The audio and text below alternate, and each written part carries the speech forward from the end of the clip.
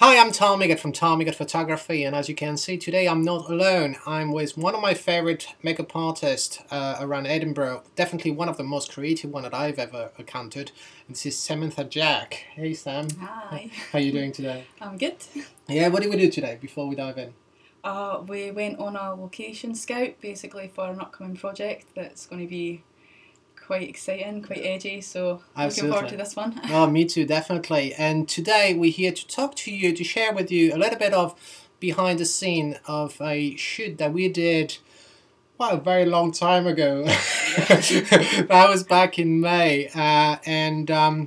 So we're going to go through different photos resulting from that shoot, and gonna explain you what we did, any challenges that we faced, and the reason why we did those things, and the ambience, so you get a grasp as to what the experience was for us. So first off, the model. Kirsty.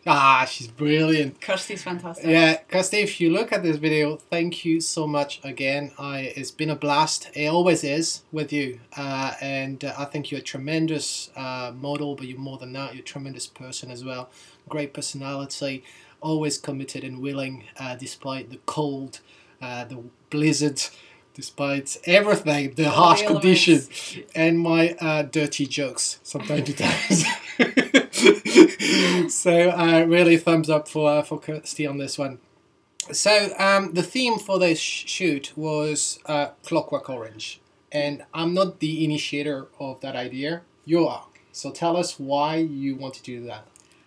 Basically, being a creative makeup artist, the Clockwork Orange I quite liked the idea that we could create something that was quite edgy, quite haunting, but at the same time I wanted it to be quite beautiful as well. So we kind of at the end had a wee bit of a play with it, but we captured what we were looking for. We wanted that feeling, obviously the human exterior but the robotic interior, so it's very serious, very dark, but not to the point where it's bordering on horror, and that was the feel we were going for, and I think we captured it pretty well. And I mean, interestingly, everybody who's familiar with this theme and movie know that that was done with a male actor, right? A famous male actor.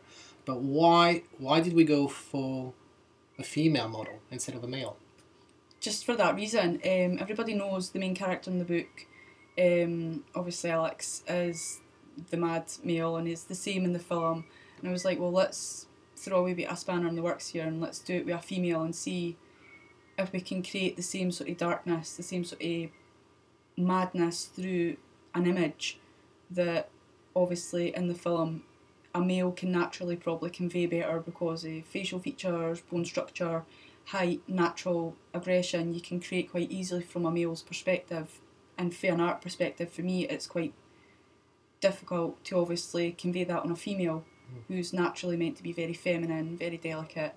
So I thought I wanted to give myself another challenge and see if we could add a bit more edge to this by throwing a female in there instead of a male. I think what personally what I liked about the idea was, as you just said, you would not expect such personality being expressed by a female. Yeah. Not saying that there's no crazy female out there. We know some, Yeah, but definitely. you know, for me, it was that contrast of taking what is expected by everyone to be something soft, gentle, and making it mentally deranged, and totally unexpected, and going for that 360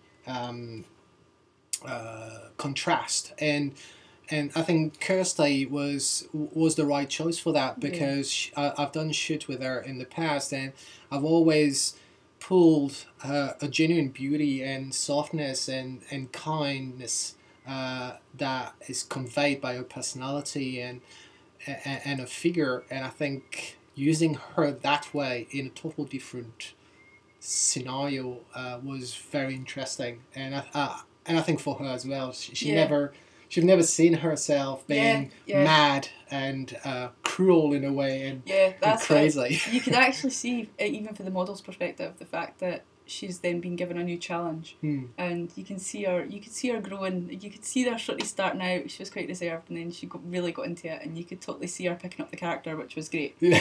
It was just To a point that brilliant. at the end we ended up with more fashion type of Yeah, I shoot. know. It was kind of weird to go back to that routine mode of being nice and beautiful. Yeah, just relax, just pose, and she was like, "What?" And so about the location, because that was the piece that I brought in as well. Yeah.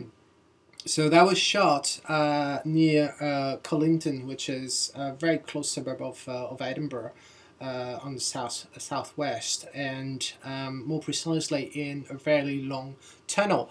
And that used to be a train track that converted, I think, in the 70s to make a footpath because the train track was not being used that much, and so there's this huge 500-meter long tunnel, and when I went to visit it prior to the shoot, I just fell in love with it, and I just saw the potential, and I like the texture of the walls, Yeah, and that's that great. definitely, the location for it was fantastic.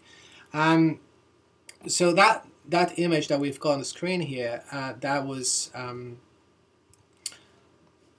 one of the earliest shot that we did. But before we talk about this one, I just want to show this image here, because this is exactly the location that we're talking about. This is where we did it. There's no retouching whatsoever. This is just raw, really. And what we can see is that very orange light throughout the tunnel. And personally, I didn't like it that much, that color, right? It was too warm. It was too warm, and well, thanks to the white balance, we've been able to convert that into something more artistic. So going back to this one, that was the very first photo of the series that I actually edited. To me, it was one of my favorite one, if not the favorite. I discovered another favorite of mine afterwards, and we'll cover it. But for me, it was a transition in this one. You had brought up, obviously, the infamous bottom eyelash. And to me, in that shot, it was great to see the eyelash being present and also playing with the natural shadow of the hat. And in terms of the expression that she's got on her face, it was not yet mad. We can feel the toughness of the character, but we don't yet see the madness, and this is going to grow through the shoot, right? And what do you think of it, one? I love it. I just the fact that the bowler hat was kind of cut right across the eye, it just adds to the fact you can feel it starting to get edgy. You know, their expression, that it is still that very, almost like that robotic feeling, which was what we wanted. She's very autonomous, and she's obviously inwardly, it's as if she's going to build and go into this character, and just with that menacing one eye, you can see where it's going to lead. So I just think this is a great picture to start with for this shoot. I love it. Yeah, absolutely. So next one we saw this one, and this one is one of my favorite one, because it's a behind the scene shot. All right, it's not meant to be artistic at all, but it's meant to transpose the ambience that we had on that day. And it was shot fairly late, right? You started doing the makeup at your place, I think it was around 6:30. Yeah, that's right.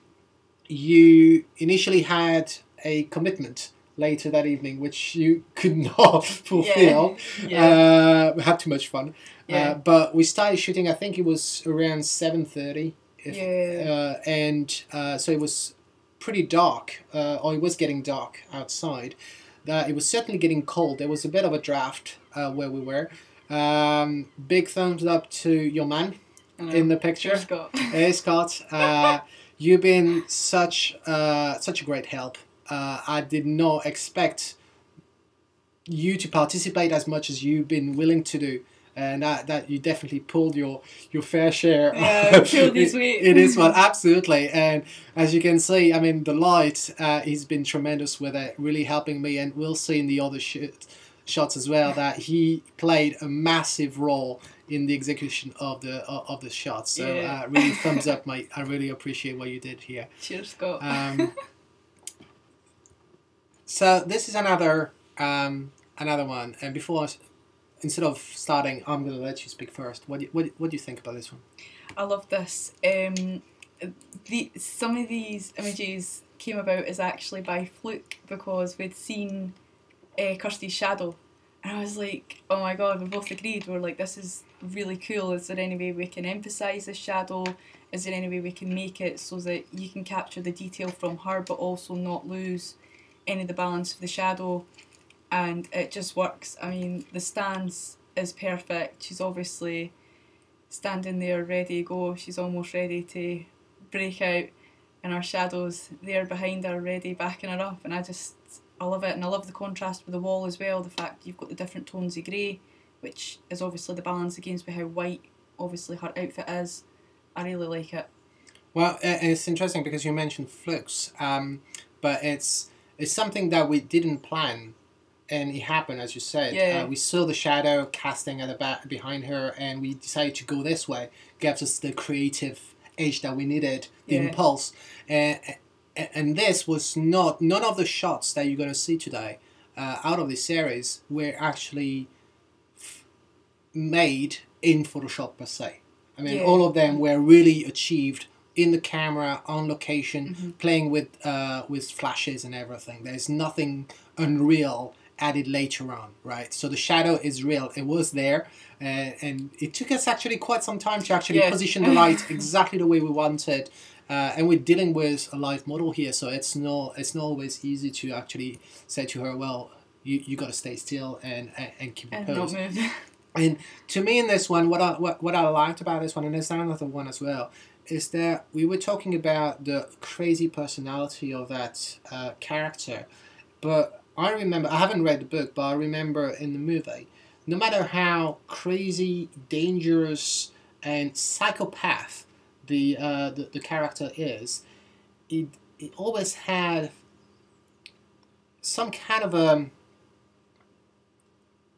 camp attitude. Yeah. You know, being elegant.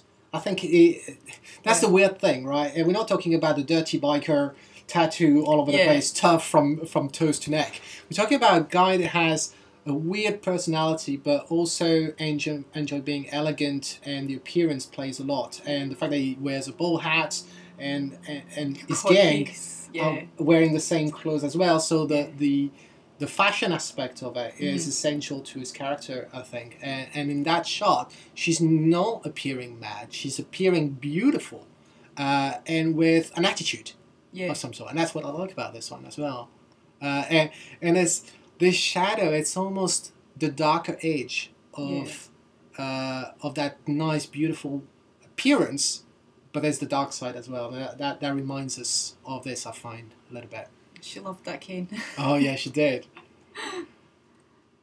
And this one as well, I think, goes along the line of the previous shot. We still have that shadow, a bit Charlie Chaplin type shadow, the way it's cast, much more than what we had here. That was more going forward, kind of almost investigator. It's almost a different hat, the way the shadow is cast. Whereas here, kind of really bold hat with her hair on the side, gives kind of a Charlie Chaplin curly haircut. The cane obviously reminds that. And as she's standing on the edge of that curb, it almost reminds us as well of dancing in the rain.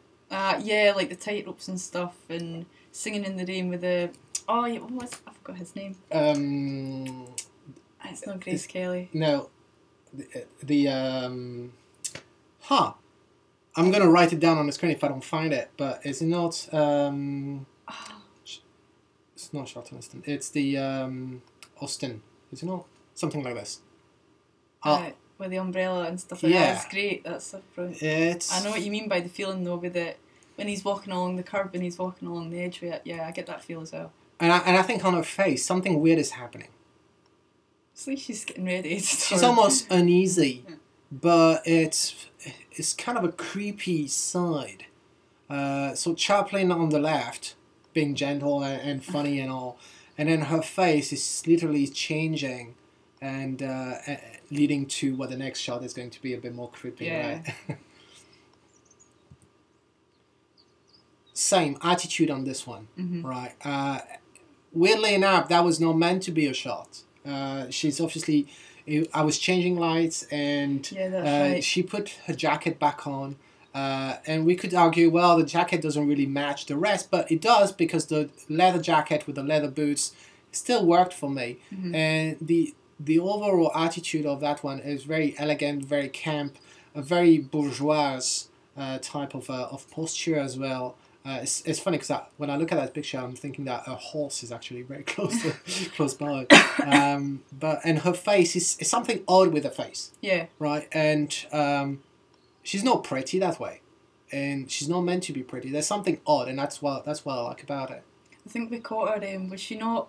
I'm sure she was walking back and forth with a cane. Yeah. And she was swinging the cane, and this And was say, just "Hold totally, it!" yeah, it was just totally nonchalant the way it happened, and she was just like, "What? What?" And we're like, "Stay there, stay there." And again, we've got a little bit of shadows cast behind her heels, and now we're diving into the dirty. The dirtiness of the shoot. What you got to say about this one? Her smirk's fantastic. She's just like, yeah, this is it. Here I am. This is her really settled into the character. Really sort of grasp. This is the transition that you need to make. You need to go for being very elegant and beautiful. You are now demonic to a sense, and you're just out to create total anarchy. But you love it. Like, there's no remorse, and that smirk just conveys every single thing that I asked her to. I love it. I think it's great.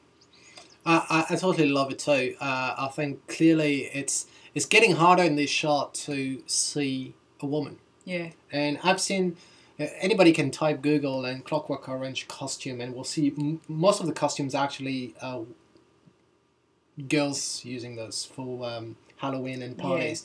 Yeah. And I always found when I looked at those, because I looked at those before the shoot, try to get an idea of what the real costume is like, and I found it was a bit fake. Yeah. And clearly we see the chest, popping up, and to me that I didn't quite like that aspect of it. I wanted to be more androgyne between the boy and the girl, and here on this one, literally in the edit, obviously I accentuated what you normally wouldn't for a woman. So adding more shadows around the neck, for example, and around the face to make her look a little bit more boyish and dirty. And in my mind, when I looked at the picture, I thought about minors for some reason. That's what I had in mind.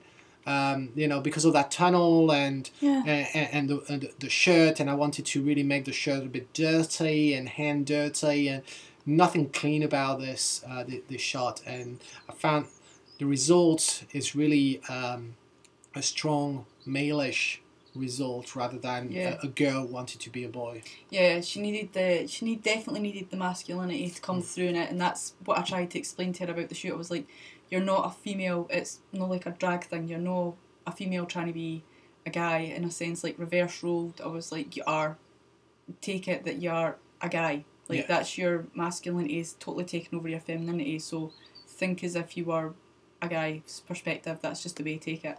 And if it wasn't for the hair that we see on the side, which I refused to remove in Photoshop because it was part of her, and part of the idea of a girl as well. But if it wasn't for the hair, you could barely tell that it's actually a girl on this photo. Another thing that I had in mind is look at the detail for you guys. Pay attention to details when you're making a shoot, because what was important to me is that little reflection of light on the ribbon on the ball hat. To me, that was important. It gives a depth and identity to that ball hat. If we didn't have it, it would just be a hat, but we wouldn't be able to tell whether it's a ball hat or if it was another type of hat. And to me, that reminds us that we have this ribbon around. So a tiny detail. So I feel like a rabbit caught in the headlights, right? But something disturbing about this one, the eyelash is phenomenal. And guys, this is not made once again in Photoshop. This is really your work, the eyelash that you put on her on this one. I think it really was challenging as he was moving throughout the shoot. And bottom eyelashes are hard to work with. But I really like this one. This definitely her expression is interesting, right? Yeah, definitely. She's Kirsty was a bit on the back burner with this one because I think as the characters developed, and she's obviously seen it back from a different perspective, and then seen it especially on a bigger screen, she was like, "Oh my god, it doesn't look like me," and I think it actually scared her quite a bit because looking at it like in the camera on the night, it's quite a small screen. It's obviously you're just taking it that it looks good, but then for the actress, well, for the model's point of view, she didn't even recognise herself. So yeah, I think we've definitely went there. She's definitely reached her demonic capacity in this picture. She's like, yeah, I'm pretty much going to now go out and murder. She's had enough. I think it's always a bit scary because, like any actor would say, there's always a little part of your own personality, you know, being transposed in whatever character you're trying to convey. And that might be a bit scary as well for her, and not being used to be that type of a harsh, tough, crazy personality. She's a little bit crazy, but in a nice way. But not, she's really mellow. But not that way. So I love it. So this one, I love it. When I saw this photo, I fell in love with it because, guys, the original was this way, right? I played with the colors, but in terms of the light, I didn't change anything. That was exactly it. So I used a grid, a honeycomb grid on my Cobra Flash, and just from underneath and going straight for her face.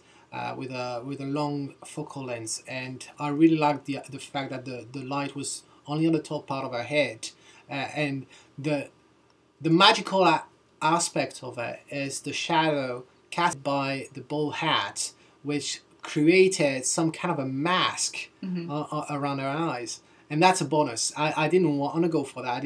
I didn't plan for it. The only thing I wanted was just that light on her top of her face, and getting that angular type of result as well. And I think the light makes the whole shot here worthwhile, right? It's great. It's brilliant. And same again, we have this little reflection at the top of the on the ribbon. So once again, I quite like that. So this is where Scott. Yeah, and he's pyrotechnics. He's very reserved pyrotechnics. So it was. This is not Photoshop. This is. I'll do a tutorial on this. It's the burning wool technique, and this is the first time I admit this is the first time I did it. I knew how to do it, but I had never experienced it myself, and as it wasn't planned. No. Right, suffice to say. So we were at your place. You were about to start a makeup, and I was just sitting there, trying to think about what we were going to do, and then I was like, how long your makeup is going to last for? And you were saying, well, another half an hour or so, and I'm like, okay, well, let's go to the nearest shop, and I'm going to get a kitchen wisp. Oh, yeah, the wisp. I'm going to get a rope, and I'm going to get the steel wool and a battery, and we're going to try to make it work. Yeah. So totally unplanned, and thanks to Scott, I didn't have to run from behind the camera to behind my model, and he was kind enough to actually participate and do the exercise of doing this this trick, this natural trick behind her. And I think that gives some kind of a dimension to it. I quite like it. I like the light on this one as well. Clearly not a planned shot as she's wearing her jacket. So definitely during a change of light or something. And it turns out that I said, well, just keep it. I think it was probably a trial for the spinning wool behind. It was a trial, and it turns out to be a fantastic one. So we kept it. But I think this is Kirsty's favourite, actually. This one. At the end, no, she preferred the other one. Did she prefer the other one that we all like? Oh yeah.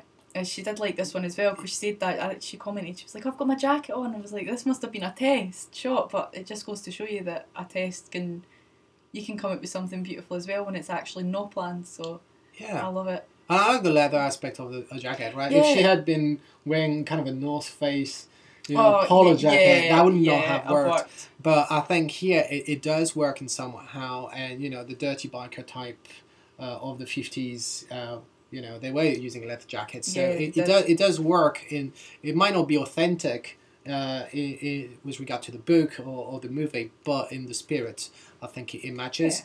The expression on her face is very soft. Yeah. A very contrasty in terms of the madness that we were trying to convey. Mm-hmm. It's not shown here, and I think when looking at the whole series, I see it as a personality. Obviously, the whole Clockwork Orange meaning that we discovered fairly late in the process of having that, referring to this robotic behavior, crazy behavior in with regard to Alex's character. And here, when we look at a shoot and the variety of expression throughout the shoot, we can kind of go to the opposite of the real Clockwork Orange meaning, because we can see a graduation, a transition between personality and aspect of the personality, which to me is more interesting, photographically speaking, than having all the photo conveying that crazy madness. You need to show it building gradually, because that's exactly what the story Clockwork Orange is. It starts off with him actually being this demonic, like basically he's meant to be like human on the outside, robotic on the inside, and anarchy is just built into him, and then it shows you him then becoming a normal person in society. So in the book it even shows you that transition. We've kind of sort of went in our own way with it, but we still wanted to show this build up to character rather than just this is the expression and run with it for different poses. We'd rather show that this is a character developing throughout a series. And it might also be in the movie, because that's the only that's the only record I have. But in the movie at the end, when he's going through all the experiment, and he's going back into a human behavior and feelings and emotions, it's almost in a way what we're getting here. The toughness of the location, of the clothing, very typical of that character. But still the face is showing expressions that we hadn't seen before. Being more humanized and it's less clinical. Yes. That's another spinning wool shot. Kind of cabaret in the way. Right? And that reminds me the whole dancey camp attitude type of thing. Kind of jovial, despite the craziness that could be 23 hours a day, and then 1 hour of craziness, cabaret, camp stuff. And done with humour instead of done with sort of that edge. I like the halo behind, created by the rotating wisp. Really like it. That is the killer shot. Yeah, that was it. The umbrella. That was right. The umbrella, like, don't know how.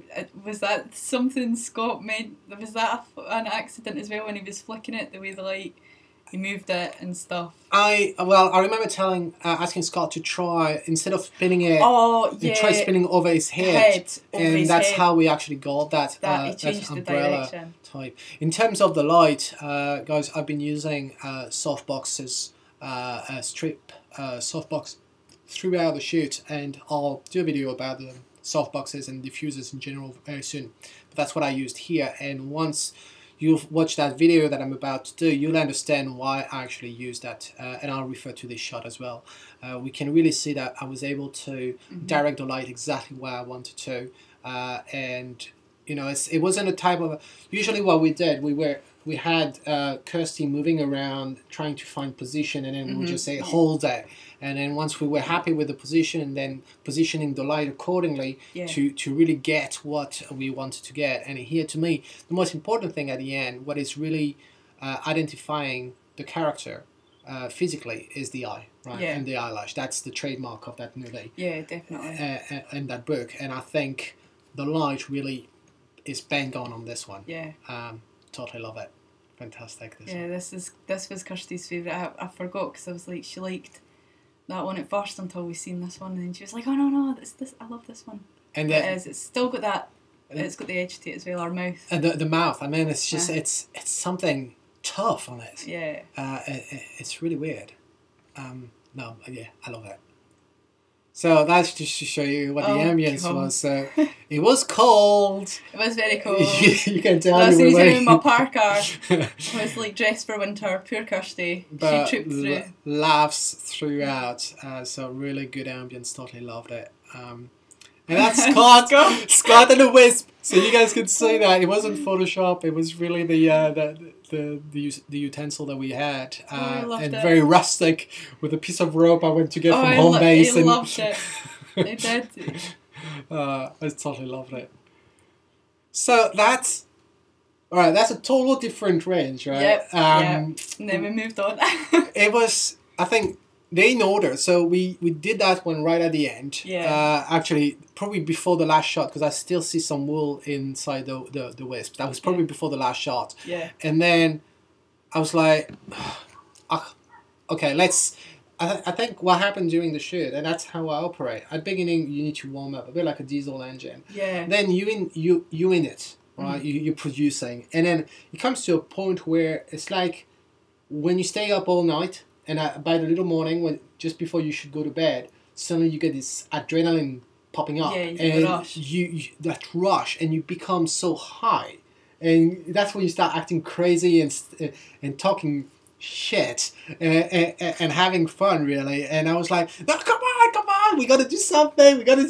So we pulled the eyelash, which was by the end kind of dropping a little bit. Yeah, I was like, get rid of this. And I was like, Kirsty, I need to do something. So let's go against the wall. Let's use that texture. And there were a lot of graffitis on the walls. And I wanted to use that, doing kind of an urban fashion mini shoot with her. And I think she just pulled it off. I mean, it's definitely in the backyard, right? Yeah. Totally love it. She's beautiful. I love her lips. There's something about her lips, the little opening that she's got on her lips. It's just it's so sensual. And the squinting, I'm always telling my model, squint. You can never squint enough. Even a Chinese doesn't squint enough. It's just so inviting. I totally love this one.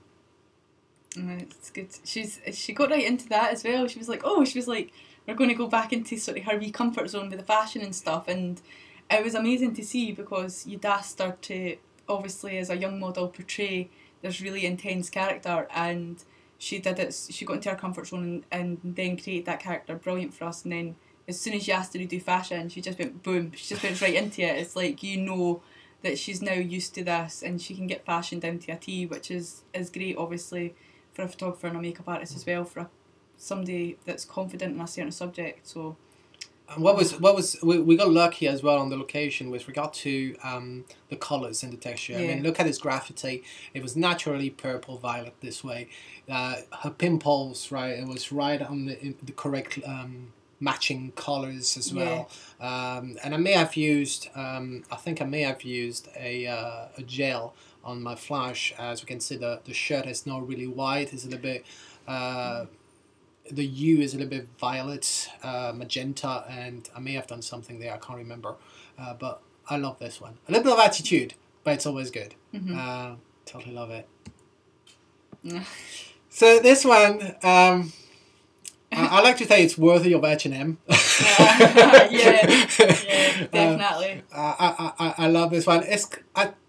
When I was editing it, I was like, oh, that's a shame that instead of pulling on her suspenders with the left hand, she was pulling on her jacket. I should have removed the jacket and used the suspender.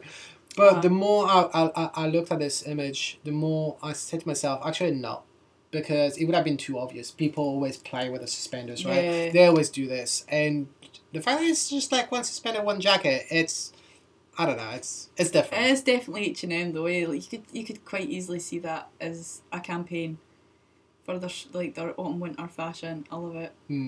I do. I like the contrast of the colours as well. And did you notice the little light? Yeah, ribbon? the ribbon. That ribbon works so well on that hat. I totally love it. And that's the last one. And that's my Christ. Yeah, her pose is very yes. Very crusty. Yeah, it's like sacrilege. Yeah, kind of a Madonna / Michael Jackson / Jesus Christ. It's got some sort of 80s vibe rocking It does, Yeah, it does, right? It's got an 80s fashion vibe. Like, you can see it in a music video or something. Oh, absolutely. And the texture on the wall and the graffiti, it's lovely. I really had fun trying to get this edge afterwards, playing with the colors in post-production. But yeah, totally love it. And that's the one. This concludes the shoot. So it was great. I had a lot of fun. Yeah, it was loads of fun. At 11 o'clock at night, it's still there. Yeah. It was only going to be a couple of hours. It never ended like that.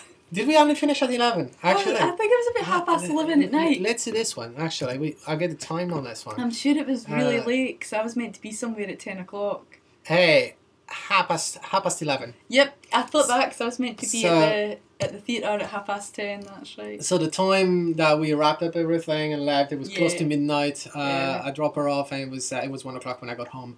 But I was so happy with it, and it took me forever to actually go through the edits because I was busy with work. But at the 6 months down the line, nearly 6 months, not 6 months, May, so it's not 6 months, but several months down the line, I'm still so excited, and every time I look at those pictures, it just reminds me of that night and the fun that we had. Yeah, it was loads of fun. It was definitely.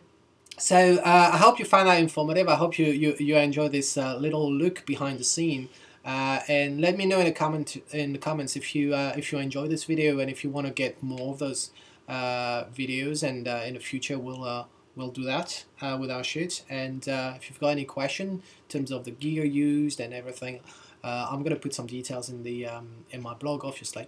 But go for it in the comments. And until then, this is Tommy God saying, if you like it, well, capture it. Have fun, guys. Photography is an art and it's meant to be a passion as well. So just have fun and the results will speak for itself. And collaboration. That's the key here, right? Yep. Right. Ciao. Bye.